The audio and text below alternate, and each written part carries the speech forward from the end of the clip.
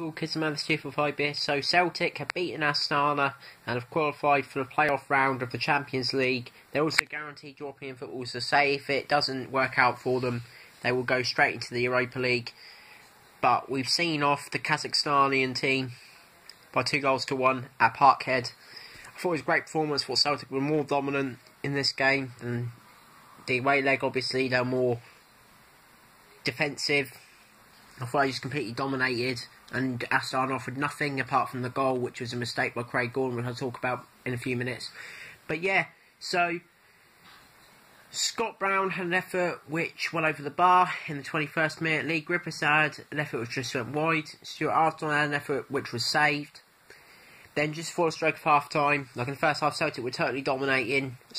The only thing that really was of mention was Patrick Roberts, unfortunately, got injured. As we take an Aussie, he was replaced by Stefan Johansson. But Johansson had a good game. He came on for Roberts. And just before half time, Celtic did get a penalty. Kieran Tierney blatantly wiped out by the defender inside the penalty box. It's clear as day it was a spot kick, and Lee Griffiths, the clinical poacher that he has, stepped up and fired it into the bottom corner. It was 1-0 to the Scottish champions. The 46th minute, Celtic came out and they nearly scored again. Griffiths had an effort which just went wide. Then there was another effort where Astana had to scramble the ball away. Tierney and McGregor worked together, and the latter nearly got on the end of it. But then a big blow for Celtic. Ball whipped down the hump up the pitch. Craig Gordon came out, didn't know what he was doing.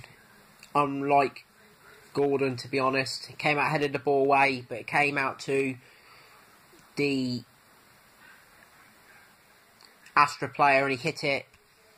Seamless. Scott Brown tried to tackle him, he hit it, and it looped over Gordon and over Tierney on the line, and it was 1-1. And that was Astana's only shot of the game, to be honest. They didn't do anything after that. Then even after they scored, Celtic was still a more powerful side. They were still dominating. Tierney had an effort which was pushed away. Forrest had an effort which just went over the bar. Astana had an effort which just went wide. McGregor had an effort which was saved, comfortably by the goalkeeper. Griffiths had an effort which deflected off the defender and was pushed away for a corner. And it looked like it was going to be frustrating for Celtic, and it looked like it was going to go to extra time. And we moved into the 90th minute. Moussa Dembele came on, and him and Griffiths combined, and the young Frenchman got a penalty. It was a penalty, just got away from the defender, and the defender stuck his leg out, and Dembele went over. And the referee pointed to the spot for the second time. And Dembele stepped up and scored. Also, Astana, the guy who committed the penalty, he was sent off along with another player, so Astana finished the game with 9 men. But yeah, last minute of the game, Dembele scored the penalty, and that ended up winning Celtic the match and the tie, 3-2 on aggregate. And yeah, I think it's a great performance from Celtic. I thought defensively we were more solid without Effie Ambrose in the team. Kolo Touré came on, I thought he looked alright.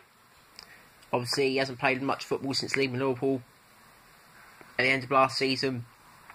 I thought O'Connell was alright. The only person who made a mistake was Gordon with the goal, but I thought he had an okay game. Bar that, he's a good goalkeeper. So I don't blame him for the goal. It was just an uncharacteristic mistake that he went for and it didn't work. And yeah, hopefully we can get an easy draw. I'd like to play Apoel Nicosia or Dunkirk, the Irish team that beat Bate Bosnia off. I'd fancy them. I don't want to play Legia Walsall. I'm not sure if they got through. Or any other team which could be a threat, like Pilsen as well. They're quite dangerous. They seem to qualify for the Champions League quite a lot. Victoria Pilsen. But yeah, I have to wait and see. The draw is on Friday.